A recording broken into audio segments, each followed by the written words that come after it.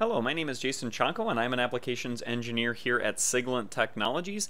Today I'm going to be showing you how to use an oscilloscope as a trigger discriminator and how to use it to synchronize external triggers to other measurement instrumentation.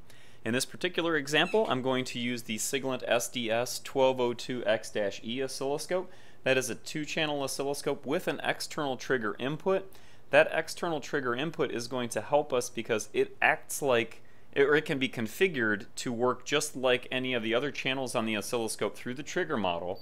So I'm going to go set up trigger, take a look at edge, slope, pulse, video, window. So it has all of the normal trigger types that a normal oscilloscope channel has. It's just going to be external, and it's not going to plot it on the display. So we're not going to actually see anything on the display itself. But that's okay. That's okay. Actually, we want to use that. So it's basically a third channel for the oscilloscope. It's just not plotted. And that frees us up to take a look at digitizing or collecting the data on channel 1 and channel 2.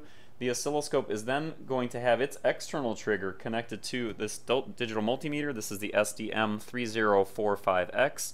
So the oscilloscope is going to trigger, measure on channel 1 and channel 2, and simultaneously send a trigger output to the multimeter so that it can make a DC an AC voltage measurement. And all of those are going to be synchronized.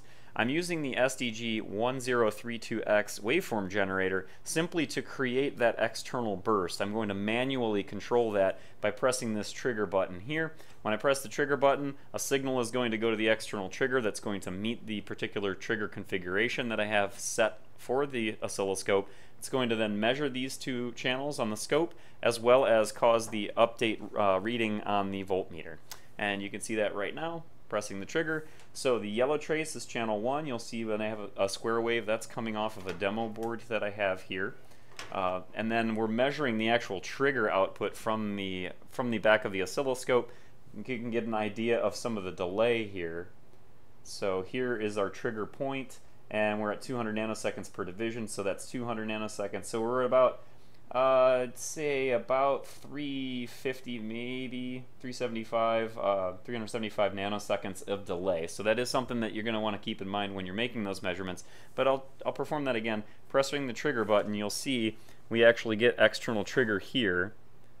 And you can see that indicated by the trigger indication up at the top of the screen here on the scope. And as we go over to the multimeter, you can also see that we are getting its external trigger, so it is also triggering and making a measurement. So you can synchronize a lot of instrumentation using that external bus. If you have any further questions, please contact your local Siglent office. Thank you. Have a great day.